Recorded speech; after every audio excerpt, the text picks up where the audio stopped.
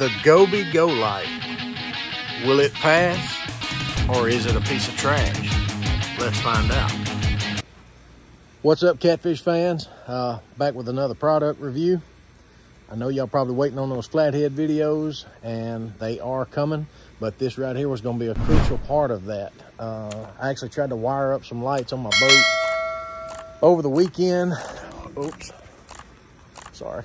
I actually tried to wire up some lights on my boat over the weekend, which I had mentioned that in the last video, but the lights that I had, they just were not going to work. And I couldn't find what I was looking for anywhere. So I ordered this GoBee GoLight, 2-day shipping. It came on in pretty quick.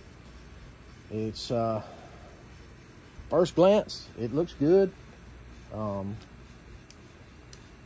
it's got the on and off switch right here. I hope you can see that, for your marker light. And then it's got the remote control that works the light left, right, up, down, on, off.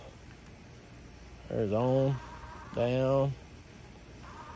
I don't know how bright it's going to be, but I mean, it's still, you know, sun's beaming down bright, and it's pretty dang bright now. So we work it up, down, side to side. I like this idea because you know, when you're trying to plane out and the front of the boat sticking out, you know, you've got so many different adjustments with it. So it's better than, or I think it's going to be better than what hard mounted lights would have been anyway. But anyway, I'll whoops.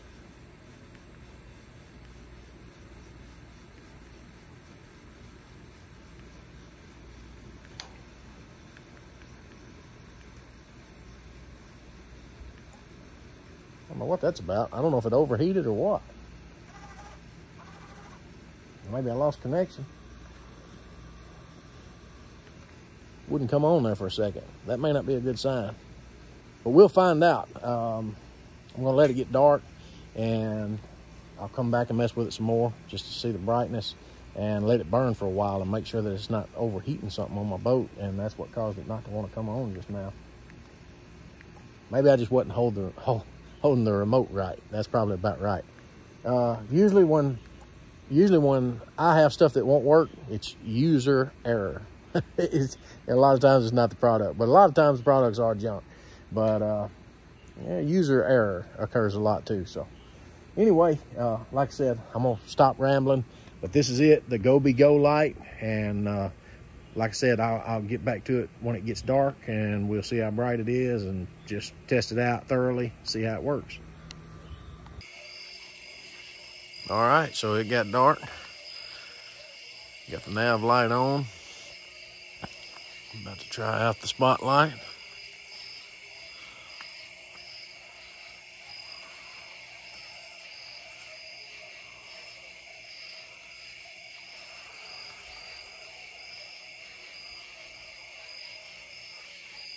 So what I discovered earlier when this thing kept turning off is I had to put a bigger circuit breaker in on my nav light switch. So if you buy one of these, you can go ahead and plan on needing a 15 amp. Well, I actually went with a 20 amp, but I've done a little research, and you need a 15 amp circuit breaker for it to run on. I'm actually thinking this is going to be pretty good. I'm going to jump up in the boat and try to get a view. We'll see. I'm not in the boat, but I'm sitting back here about where I would be driving. And I know you can't see very far because I got that storage shed and all those overgrown bushes there. But this thing is pretty dang bright. Shine it up in the trees, maybe. Let me go back up here.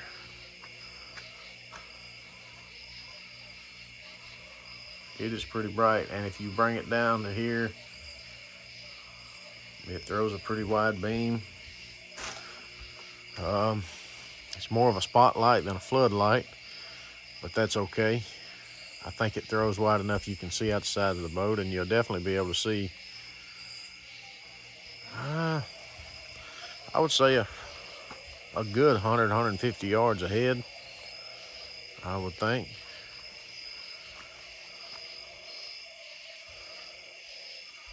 think it's gonna work. I think it's gonna work. We'll get it out on the water and test it out this weekend. And we'll get a use video out of it, or however I need to word that. Oh, got a bug. Anyway, yeah, I believe it's gonna work. I appreciate y'all for watching. Don't forget to like the video. Don't forget to subscribe to the channel, and I'll see y'all in the next one.